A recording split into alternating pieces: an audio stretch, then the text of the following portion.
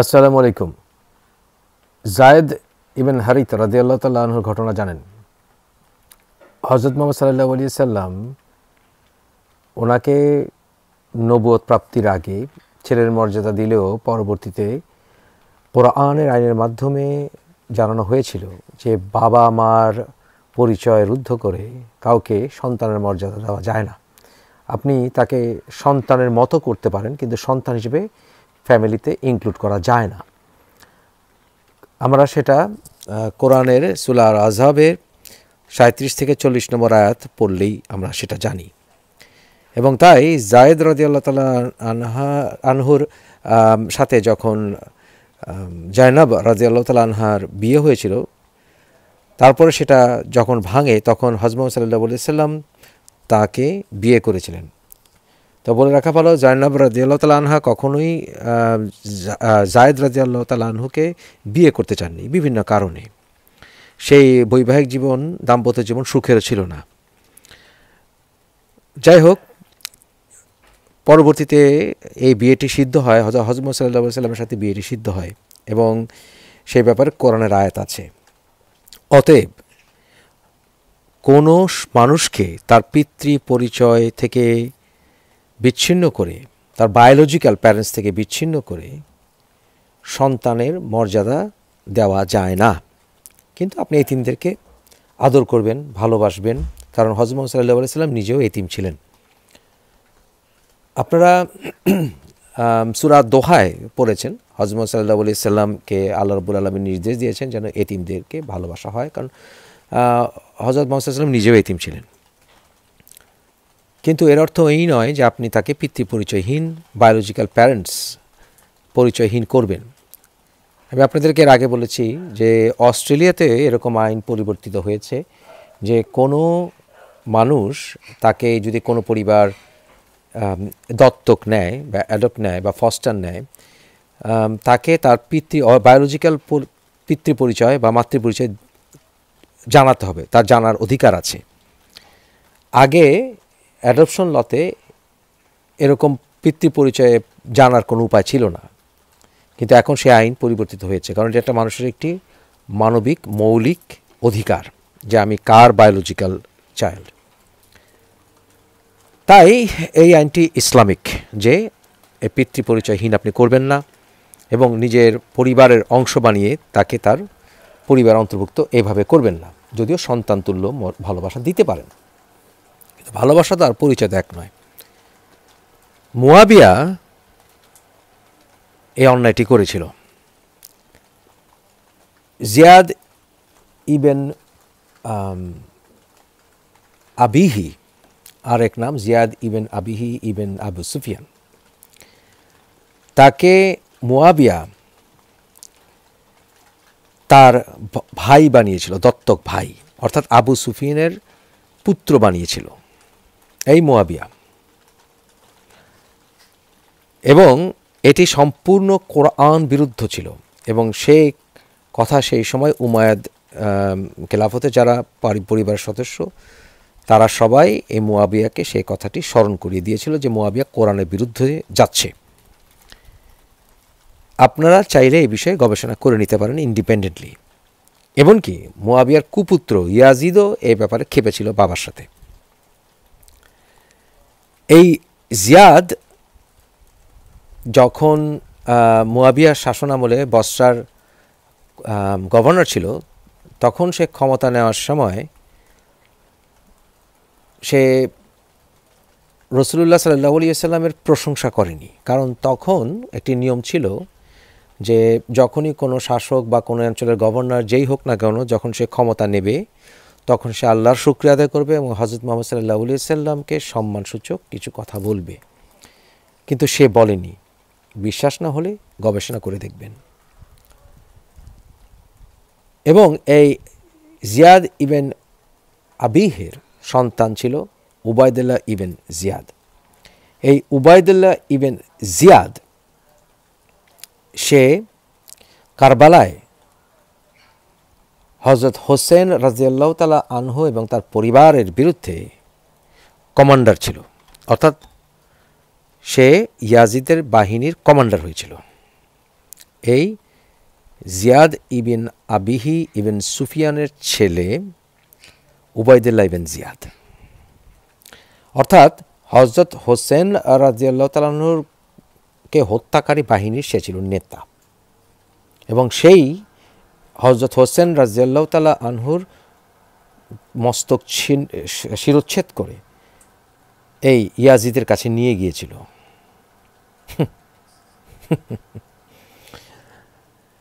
সে তার ফ্যামিলির ডিসিশন জানতো না, ইয়াজিদের ডিসিশন সে জানতো না, আমরা গাধা। এখন আসুন একে, অর্থাৎ এই উবাইদুল্লাহ ইবেন জিয়াদকে কে হত্যা করেছিল?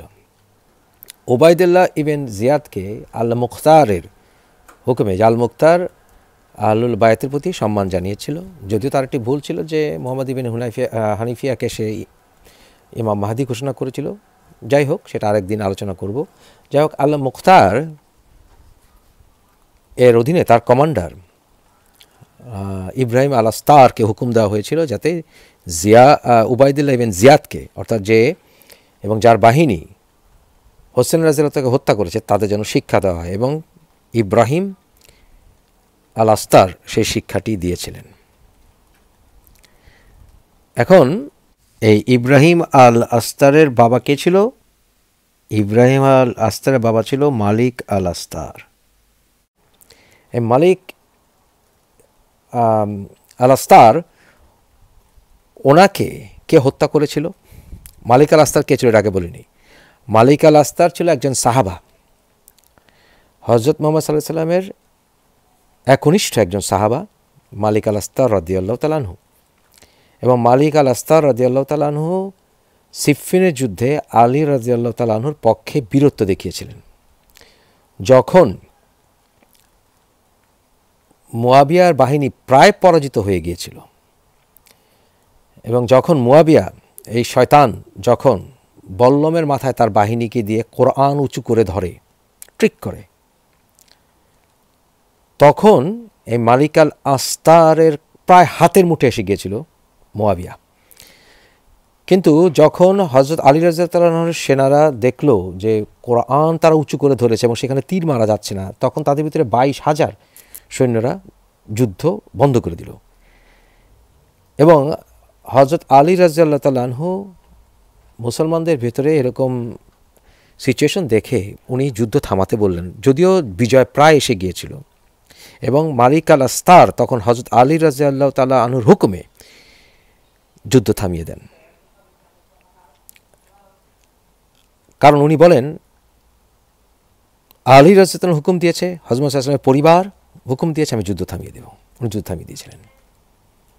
কারণ মুসলমানরা, ওই যে একদিন বলেছিলাম, মুসলমানরা অস্ত্র ধারণ তখনই করবে যখন সেটা ইসলাম সম্মত হবে, এবং ইসলাম সম্মত হবে কিনা সেটা যখন খলিফা, প্রকৃত সাহাবা আপনাদেরকে বলবেন, আপনি মানবেন। মালিক আস্তার তাই করেছিলেন, কারণ আলী রাদিয়াল্লাহু তাআলা আনহু বলেছিলেন যে আমি এদেরকে, অর্থাৎ এই মুয়াবিয়াদেরকে ইসলামে ডেকেছি, আমি প্রথম ইসলাম গ্রহণ করেছি, তারা যেটা ট্রিক করছে আমি এটা জানি বুঝি। তো যাই হোক, সেই যুদ্ধে মালিক আল আস্তারের বীরত্ব আমরা দেখেছি। পরবর্তীতে এই মুয়াবিয়া শাসনামলে যখন আব্দুর রহমান আলী রাদিয়াল্লাহু তাআলা আনহুর পক্ষে যুদ্ধ করেছিলেন, সেই আব্দুর রহমান কে ছিলেন? আমি আপনাদের বহুবার বলেছি, আব্দুর রহমান ছিলেন আবু বকর রাদিয়াল্লাহু তাআলা আনহুর ছেলে। এই আব্দুর রহমান রাদিয়াল্লাহু তাআলা আনহু তিনি তখন ইজিপ্টে দায়িত্বপ্রাপ্ত ছিলেন, কিন্তু উনি খুব একটা এক্সপিরিয়েন্স ছিলেন না। তাই আলী রাদিয়াল্লাহু তাআলা আনহু উনি আব্দুর রহমানের স্থলে মালিক আল আস্তারকে পাঠান যে আপনি গিয়ে ইজিপ্টের দায়িত্ব নিন। পথিমধ্যে মুয়াবিয়ার চাকর আমর আল আস এর সাথে দেখা হয়। আমর আল আস তাকে বলে, চলুন আমরা একটু খাওয়া দাওয়া করি। এবং মুয়াবিয়ার নির্দেশে আমর আল আস মালিক আল আস্তারকে ২০ পানে হত্যা করে ওই সেই খাওয়ার ভেতরে। এবং মুয়াবিয়া সেই কথা শুনে আনন্দ করে। হায় রে, ইতিহাস শুনতে খারাপ লাগে না? একটা কাজ করুন, ইসলামিক ইতিহাসবিদ যারা আছে, আমার বোর্ডে চার্টে নাম দিয়েছিলাম না, ওনাদের লিখা, শিয়া সুন্নি বোথ, ওনাদের লিখা পড়ে সিদ্ধান্তে যান। শুধু হাদিস পড়ে সত্যিতে জানবেন না, কারণ কি জানেন, হাদিসে মাসলা মাসাইল নিয়ে থাকে এবং সেখানে খলিফাদের নির্দেশে অনেক কিছু হয়, বিশ্বাসকে প্রায়োরিটি রাখা হয় শুধু, কিন্তু সেখানে আপনার সত্য ইতিহাস জানতে হলে সব দিক থেকে জানতে হবে। একটু চেক করে দেখুন, মুসলিম অমুসলিম শিয়া সুন্নি সব ইতিহাস পড়ে তারপরে ঘাটিয়ে বলুন। এবং আব্দুর রহমানকে গলা কেটে তার শরীর আগুনে জ্বালিয়ে দিয়েছিল এই মুয়াবিয়া আমার লাসের বাহিনী। হায় রে। অতএব এই মালিক আল আস্তারের ছেলে ছিল ইব্রাহিম আল আস্তার, যে ইব্রাহিম আল আস্তার হোসেন রাজিয়াল্লাহু তাআলা আনহুর খুনি উবাইদুল্লাহ ইবনে জিয়াদ, যে উবাইদুল্লাহ জিয়াদ ছিল আবু সুফিয়ানের পালিত ভাই, জিয়াদ ইবেন আবিহি ইবেন আবি সুফিয়ানের সন্তান, যেটা ছিল সম্পূর্ণ কোরআন ভায়োলেশন। সুতরাং কোরআনকে ভায়োলেট করে মুয়াবিয়া এই জিয়াদ ইবেন আবিহিকে সন্তান বানিয়েছিল, ভাই বানিয়েছিল, পরিবারের অংশ বানিয়েছিল। তার রেজাল্ট কি হয়েছে দেখুন।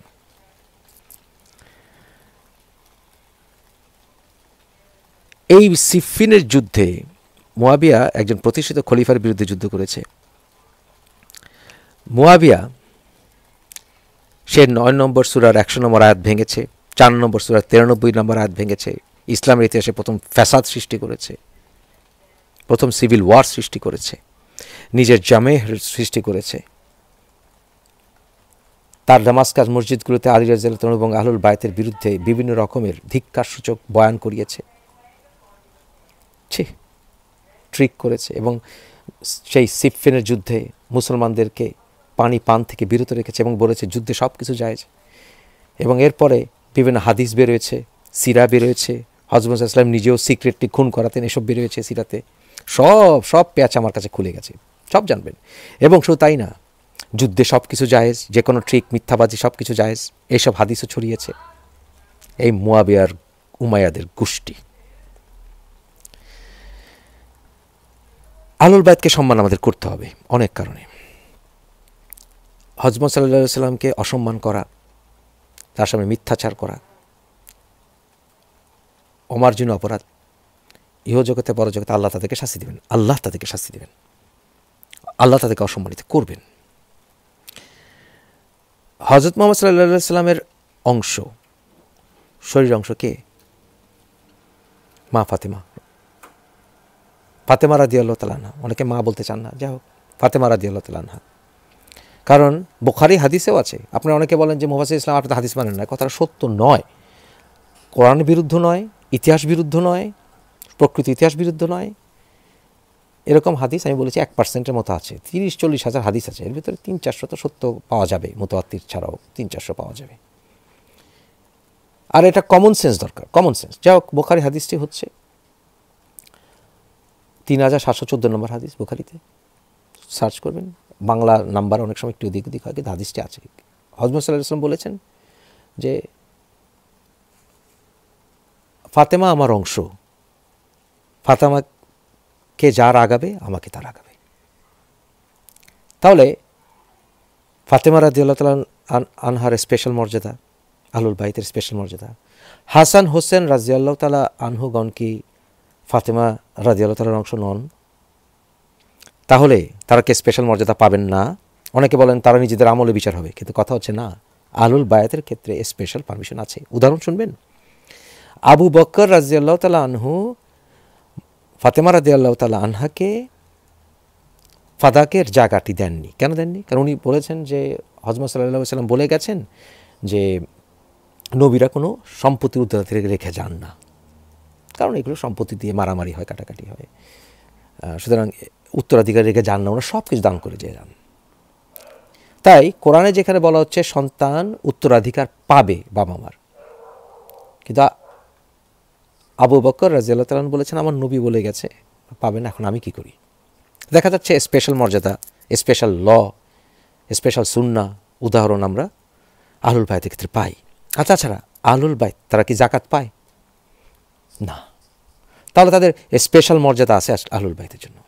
তাহলে যখন আপনি আলী রাদিয়াল্লাহু কথাটা একটু সাইডে রাখেন, আসেন হাসান হোসেন রাদিয়াল্লাহু তাআলা আনহু যখন যুদ্ধ করেছিল সিফফিনের যুদ্ধে, মুয়াবিয়া কোন সাহসে তাদের বিরুদ্ধে অস্ত্র ধারণ করে? তাহলে হাসান হোসেন রাদিয়াল্লাহু তাআলা আনহু ছাড়াও অসংখ্য সাহাবা, যেমন আম্মার ইবনে ইয়াসিরকেও তো গলা কেটে হত্যা করেছে। আম্মার ইবনে ইয়াসির 10 জন জান্নাতি সাহাবাদের মধ্যে একজন।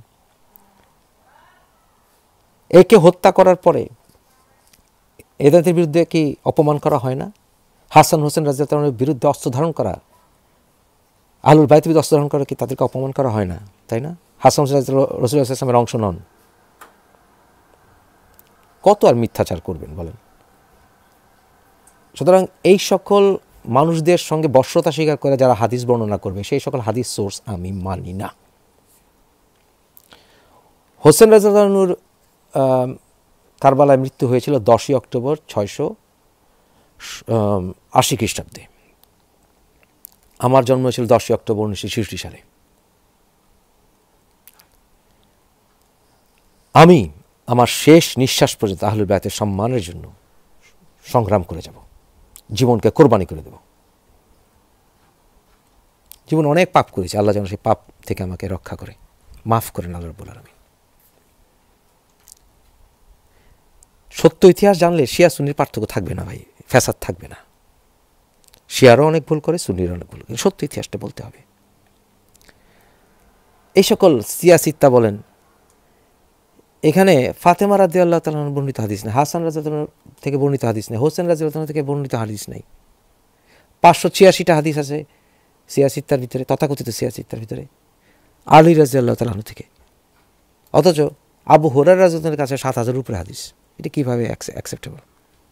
এবং আমি নিশ্চিত আবু হুরায়রার নাম ব্যবহার করা হয়েছে, এগুলো আবু হুরায়রা থেকে বর্ণিত না, এগুলো ভিত্তি নেই। তাহলে এ থেকে বোঝা যায় যে এরা এগুলো সঠিক ইতিহাসের উপর ভিত্তি করে সত্যের উপর প্রথিত স্কলার না। কারণ তারা সরকারের প্রেশারের ব্যাপারে ভীত ছিলেন। এখন আব্বাসীরা কেন মুয়াবিয়ার ব্যাপারে কথা বলেন জানেন? মুয়াবিয়ার হাদিসগুলি চলতে দিয়েছে কেন জানেন? কারণ মুয়াবিয়া ছিল আহলুল বাইতের বিরুদ্ধে, মুয়াবিয়ার ফ্যামিলি ছিল আহলুল বাইতের বিরুদ্ধে, এবং পরে মুয়াবিয়া 2-এর পরে যখন অন্য উমাইয়াদরা আসে, একই এক্সটেন্ডেড ফ্যামিলি, তারাও ছিল আহলুল বাইতের বিরুদ্ধে, এবং আব্বাসীরও ছিল আহলুল বাইতের বিরুদ্ধে। তাই your enemy is my enemy are the same, so you R my friend, ব্যাপারটি ছিল এরকম। কারণ যদিও আব্বাসীরা উমাইয়াদের বিরুদ্ধে ছিল, কিন্তু তারা কোন উমাইয়াদের বিরুদ্ধে ছিল? তারা উমাইয়াদের বিরুদ্ধে ছিল মারওয়ানে মুয়াবিয়া দ্বিতীয়ের পরে যেই এক্সটেন্ডেড এবং ভিন্ন পারিবারিক ধারার উমাইয়াদরা আসে তাদের বিরুদ্ধে ছিল। তারা তো মুয়াবিয়াদের বিরুদ্ধে ছিল না রে ভাই। সুতরাং মুয়াবিয়াকে সম্মান না করলে বা মুয়াবিয়ার হাদিস টলারেট না করলে তো আহলুল বায়াত চলে আসে। কারণ আহলুল বায়াতদেরকে অত্যাচার নিপীড়ন আব্বাসীরাও করেছে। সত্য কথা বলেন, সত্য কথা বলতে পয়সা লাগে না, একটু সাহস লাগে, একটু স্যাক্রিফাইস লাগে। মানুষের হাততালির লোভ বাদ দেন, সাবস্ক্রাইবারের হিসাব বাদ দেন, সত্য কথা বলতে পারবেন আমার মতো।